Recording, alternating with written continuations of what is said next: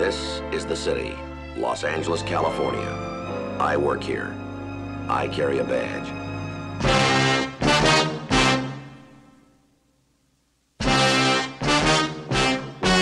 The story you are about to see is true. The names have been changed to protect the innocent.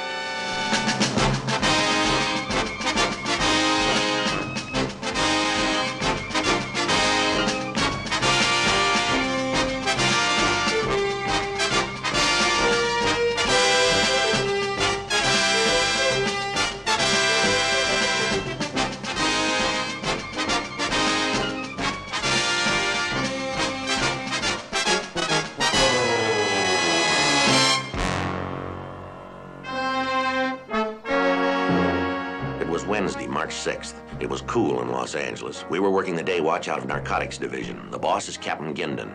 My partner's Bill Gannon. My name's Friday. Authorities estimate that half of the 13 billion doses of barbiturates and amphetamines produced annually in this country find their way into illegal channels and underwrite a $250 million a year black market traffic in drugs. The dangerous drugs recovered on our most recent arrest made a very small dent in that market, but there was still enough to supply an average-sized high school for a full month.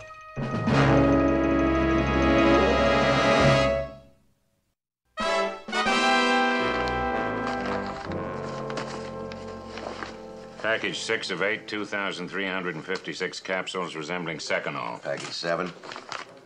4,023 double-scored tablets resembling Benzedrine.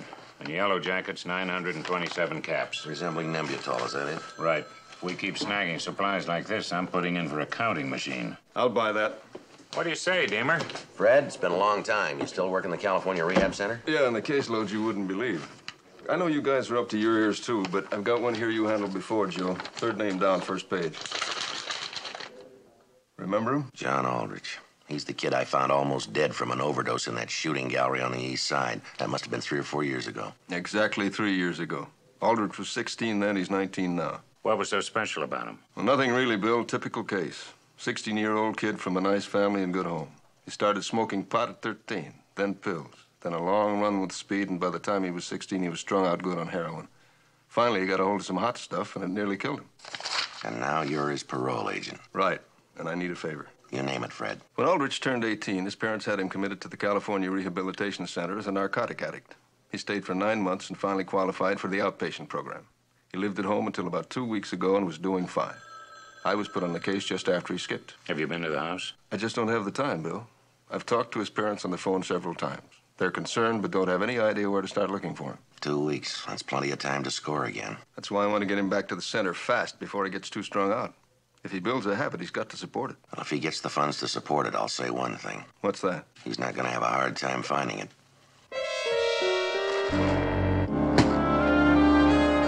Thursday, March 7th, the Aldrich home was located in one of the better sections of Los Angeles. Shirley Aldrich, the mother of the missing addict, was concerned about the welfare of her son. It's been 2 weeks, Sergeant. He was doing so well. It was like a new life for us. Was there anything that happened, anything that would have made him want to leave? Oh, how can you say? There are so many things a mother doesn't see. I look. So help me God, I look. Yes, ma'am, we understand. Now, what about his outside activities? What's he been doing since he was paroled? He started college on a part-time basis, and he worked 3 hours a day at the gas station down at the corner.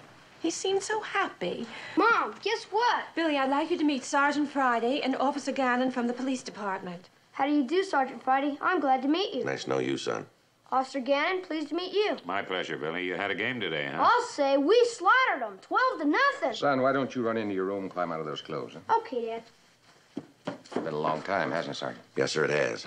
Sergeant Friday is the one that found Johnny in that place over on Boyle Street 3 years ago, the time he almost died. I met him at the emergency hospital. Oh, yes. I talked to Fred Deemer on the phone yesterday. He said you might drop by. Yes, sir. It's really more in his line when there's a violation of parole, but if there's something we can do to help, we're willing to do what we can. I hope you can get further than I did. I've talked to everyone that even remotely knows Johnny, his girlfriend, his buddies. I even went back to that dump on Boyle Street thinking he might go back to some of his old haunts. Did you notice any signs that would indicate he might be using again? That's it, Officer Gannon. There was nothing. What about his friends? Have there been any new faces around? Anybody that might make you suspicious? No. Johnny gave up all his old friends when he was paroled from the center. He even said it wasn't a good idea to hang around with them again. 6 months. That's how long he was home this time. I thought we were finally going to make it. Did he have his own bedroom, Mr. Aldrich? Why, yes, he did. Be all right if we take a look? Of course. It's right in here. I've checked around in there several times already, but there didn't seem to be anything out of the ordinary. Well, this is it. If you didn't know, it'd be hard to believe this room belonged to a narcotic addict. Mr. Aldrich, did Johnny keep a diary or did he have a personal telephone book? Well, yes, he did. I've checked through it already, though. It's right here. I recognized all the names. They're all good kids. He met them since he left the center. That's his girl, Nancy Harris. They've been going together on and off since high school. Nice-looking girl. Yes, she is. And she's good for Johnny. They were planning to get married in a couple of years. What does she do, Mrs. Aldrich? College girl, top of her class. She used to help Johnny with his studies. Mr. Aldrich, I noticed this name here, Pete Randolph. He has a notation by it, CRC. Do you know anything about that? Well, yeah. Pete was Johnny's roommate at the rehabilitation center. Is Randolph still in? As far as I know, he is. He hasn't been around here. Okay, I guess that does it. I'm going to have to get this drawer fixed. You mind if we take a look, Mr. Aldrich? No, go ahead. It's just jammed. I don't imagine you can fix it.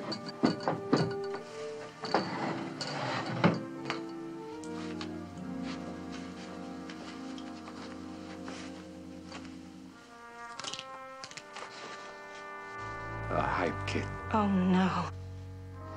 Dear God, no. Is that Johnny's?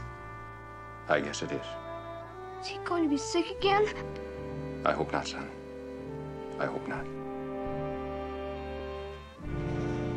Do you think you can find him, Sergeant? Well, I'm sure he'll turn up eventually, but what's more important is to locate him right away if we can. So he doesn't get strung out, you mean? Yeah, I can talk hype talk with the best of them. We've been through it enough.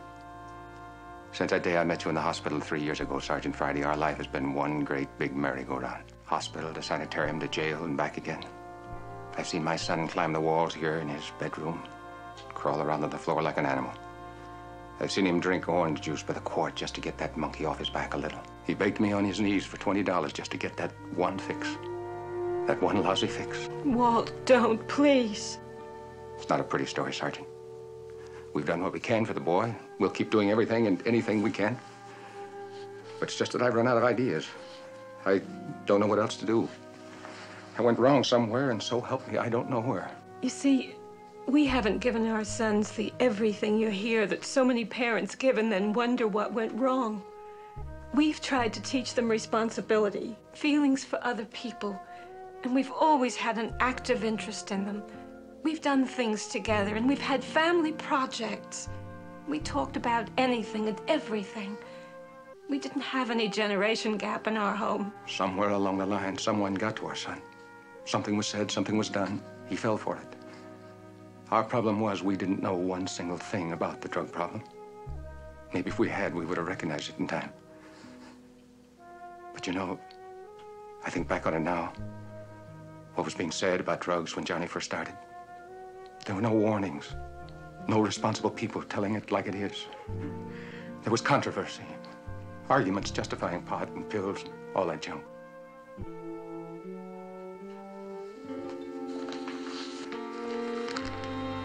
Times haven't changed very much, have they?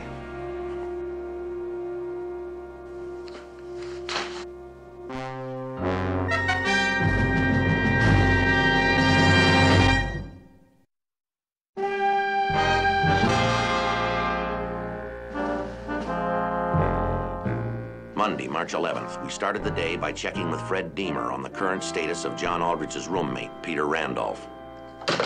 Is Randolph still in the center? No, Fred says he was put on the outpatient program about 4 months ago. Was Randolph had contact with the Aldrich boy? Well, Fred wasn't sure. Randolph is supposed to check in with Fred every Wednesday as part of his condition of parole. Yeah. He's 5 days late. Fred checked his apartment house out. No sign of him. I got his last good address. Narcotics Friday. Who? Yes, ma'am. Well, yes, that's right. I see. Yes, well, we'll bring a picture along. Yes, we'll meet you there. Thank you very much. That was John Aldrich's girlfriend, Nancy Harris. She talked with John's parents last night. They told her we were interested in finding Peter Randolph. Yeah? What do you got? Nancy says a guy named Pete was on campus 2 days before John disappeared.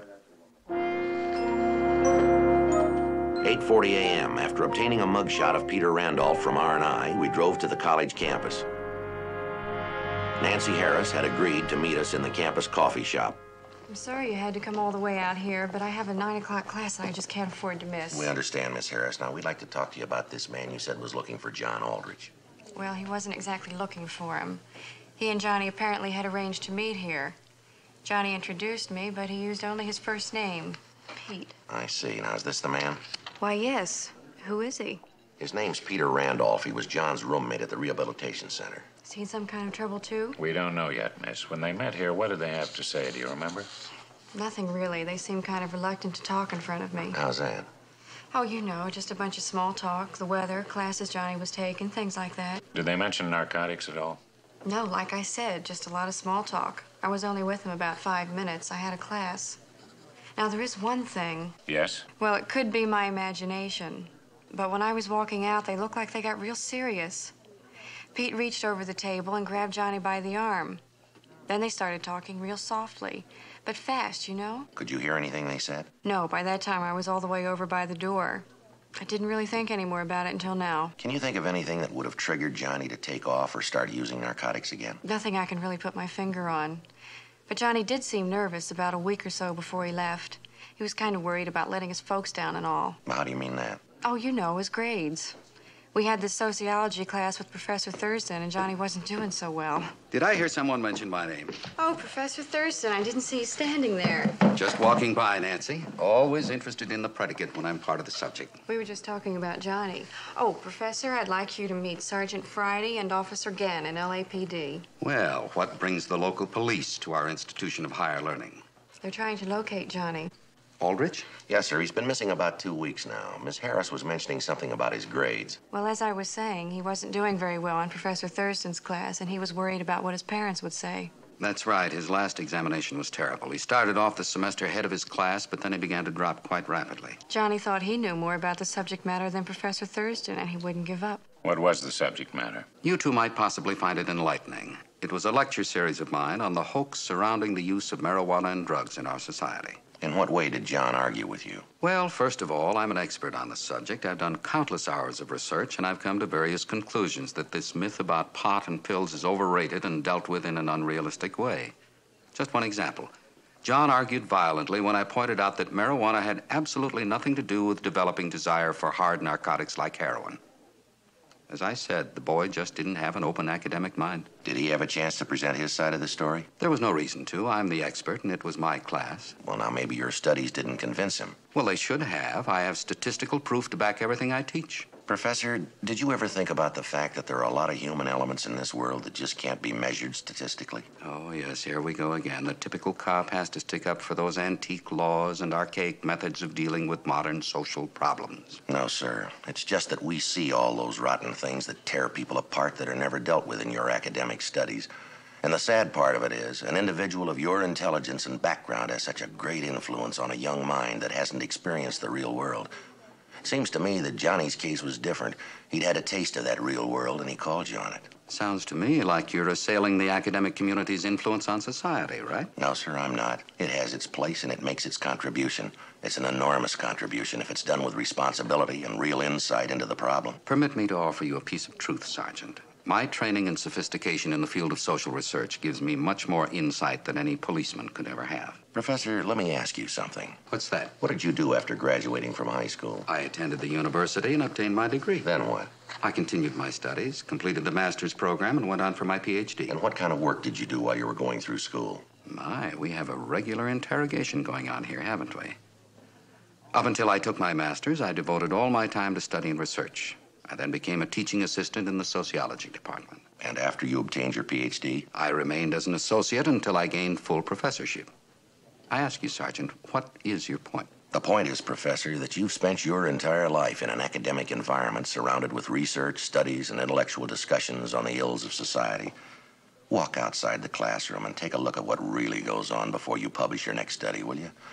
Take a look at the world of an addict like John Aldrich before you rule on antique laws and archaic methods. Give it that much, Professor. For your edification, Sergeant, I've seen a lot more than you may think I have. It's not all as dreary as you make it out to be with your rash generalizations. Oh, I've seen it too, Professor. So often my stomach turns every time I think of it. All the things you can't put in a test tube or analyze in a computer. Rich kids, middle-class kids, and poor kids, all attaching themselves to something they can't find any other way except by blowing grass or dropping a pill or mainlining heroin. Now, if they get the chance, they grow up, maybe. But what do they become? Vegetables, welfare cases? Husbands, wives, mothers, fathers that don't have the maturity or emotional balance to handle their own lives, much less influence others. They live in their own little world of rosy red paths and cloudy dreams. And when the dreams are over, what's left? They're sick, they're psycho, they're broken, or they're dead. Yeah, they build a nice future for themselves, don't they? A future built on a foundation of weed, needles, and psychedelic logic. That's a rich future, Professor, isn't it? We've given these young minds a lot to build on, haven't we? The intellectuals justify it and the hoodlums reap the harvest. Think about it, Professor Thurston. The next time you make a study, dig a little deeper and a little harder. Think about your role, my role, and why we're here. You know, when we're no longer here, there's only one measure, and it's not going to come from a computer printout or an intellectual's dissertation. And what would that measure be, Sergeant? The kind of contribution we've left behind us, Professor. Don't you let it worry you, Sergeant. I know what I'll leave behind. Next time you see him, you tell that to John Aldrich, will you?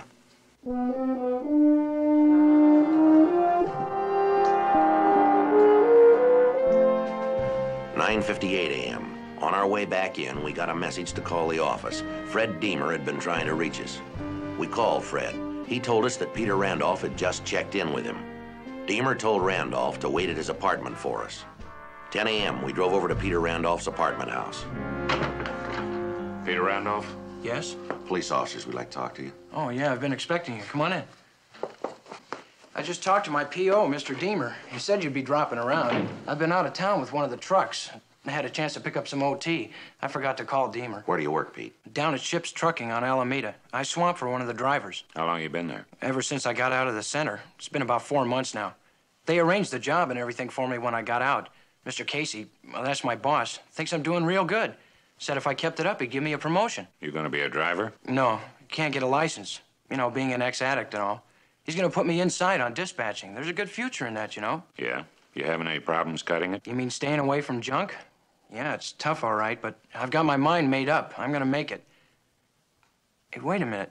You think I have something to do with Johnny going back on smack? Is he? Look, you know I'm not supposed to associate with other addicts. They might violate me. Come on, Pete. When did you see him last? Okay, it was a few weeks ago. Where? Out at the college where he goes to school. And that was the last time? I looked him up to warn him off. I was trying to help him. Make it a little plainer, Pete. Well, a few weeks ago, I was unloading the truck downtown, down on East 5th. And I saw Johnny talking to Jennings. Robert Jennings. Yeah.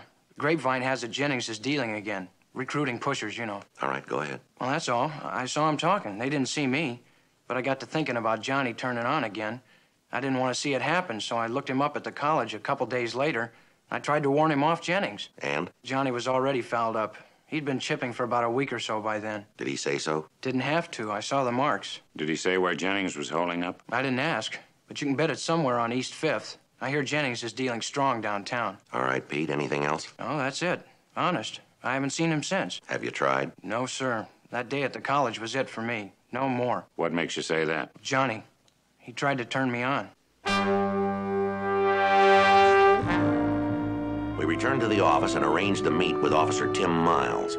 Officer Miles had worked the footbeat on East 5th Street for the past 12 years, 2:45 p.m. So if there's anyone who can locate Jennings down there, it's you, Tim. I saw him a couple of weeks ago, but not since. I thought he left the street. Did you hear any rumbles about him, Tim? Well, the word was he was dealing again. I thought I had him dirty that last time. How's that? Some say he was dealing out of a fake lining in his jacket. And? I saw him inside the restroom in one of the theaters on Main. There were a couple of hypes hanging around. I knew he was holding just by the smell of it. And you couldn't take him? That's right. My information wasn't from anyone the courts would call a reliable informant. So, not having enough probable cause for arrest, any search would have been thrown out of court. You work narco, I don't have to tell you. Did you talk to Jennings? Yeah, I told him to stay off of my beat. Not that I could have backed it up. Here's a mug on the boy we're looking for, Tim. Haven't seen him before, but if he's down there, he'll turn up sooner or later. Give it what you can, Tim. We'd sure appreciate it. Right, I'll pass the word and put the whole street to work on it. What's your interest in this Aldrich? He a big dealer? No, just a young kid with a nice family headed for a lousy future. An old story with a new face.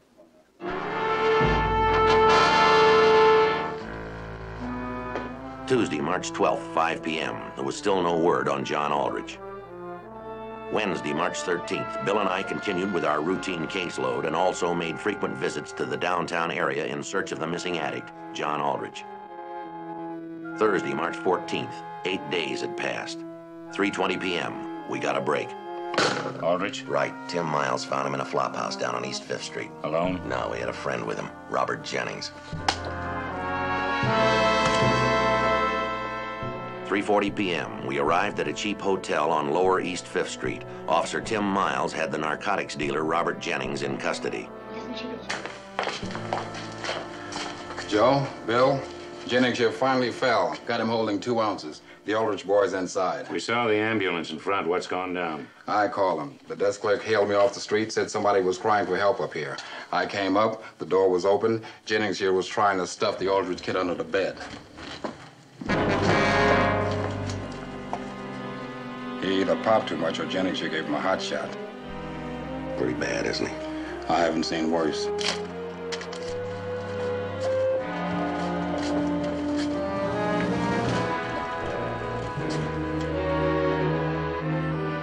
At 4:10 p.m., John Aldrich was removed to Central Receiving Hospital. His parents met us there.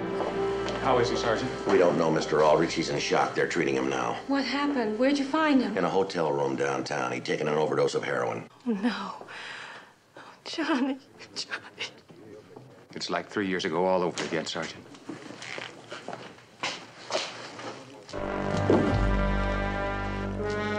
Dead.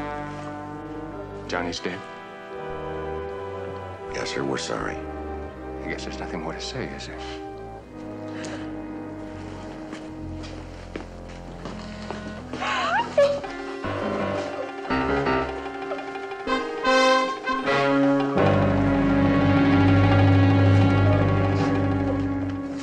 Friday, Gannon, Don Jones, City Press. I'm on that narcotics arrest they called into the newsroom. What do you got?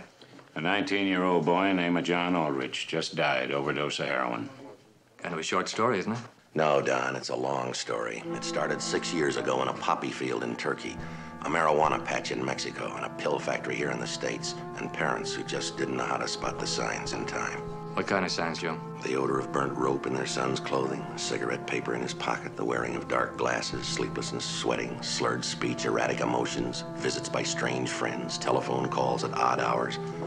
No, the story's a long and tragic one that represents a real challenge to all of us.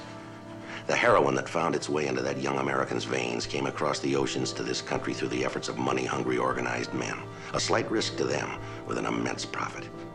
This country of ours does have a challenge, Don.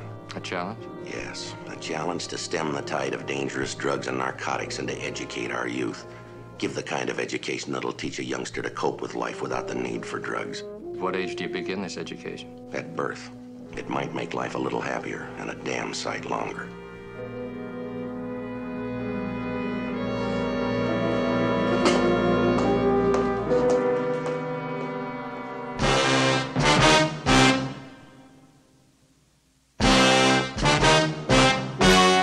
The story you have just seen is true.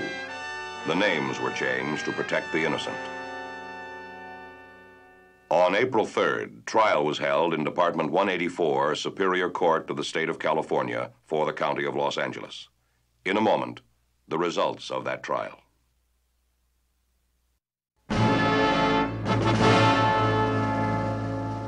The court found the suspect guilty of Section 11505 of the Health and Safety Code, possession of heroin for sale, which is punishable by imprisonment in the state prison for not less than 5 nor more than 15 years.